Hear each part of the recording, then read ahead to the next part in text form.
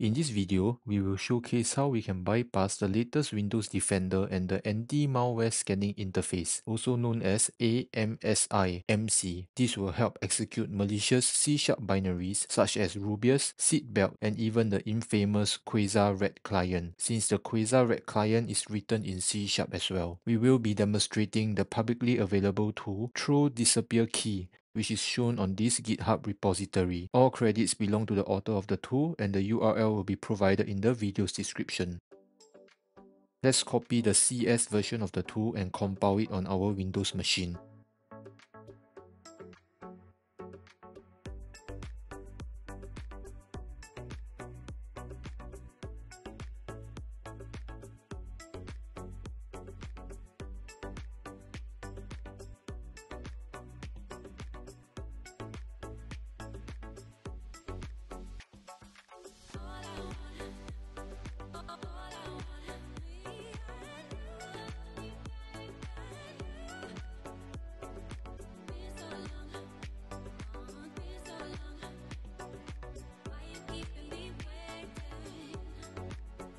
As shown in the screen, currently the out-of-the-box version does not trigger Windows Defender at all. No modifications were required.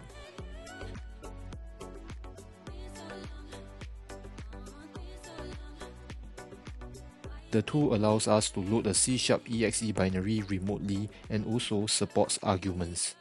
Let's showcase Rubeus first.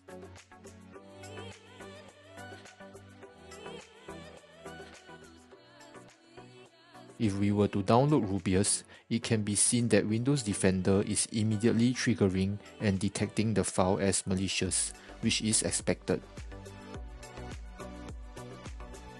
If we were to execute it with the TrollDisappearKey tool like this, we can see that we have successfully bypassed Windows Defender and AMSI detection completely, executing the command current LUID.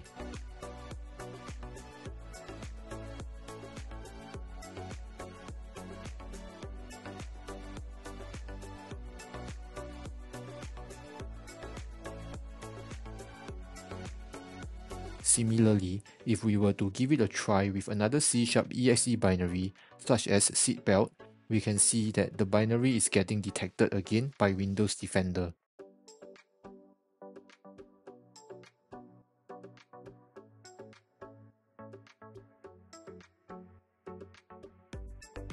Now let's execute it again with the TrollDisappearKey tool.